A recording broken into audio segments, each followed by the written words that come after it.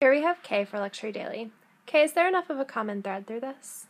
I think that it definitely could be argued that there's not enough of a common thread, just because the only thing that really unites the campaign and the store is this bright color that they've chosen, and it's in a bit of the advertising as well. But I think what really makes it work is the fact that it's like such a unique shade of pink, and it's so captivating. It really like draws the attention of consumers in front of the store on the street, and then also who are watching the video on their computer or at home or seeing an advertisement in a magazine. It's really going to be memorable and like appealing. So I think that if they had chosen a different color, it probably wouldn't be enough of a thread to connect all these channels, but the color they chose is special enough that it can actually do that.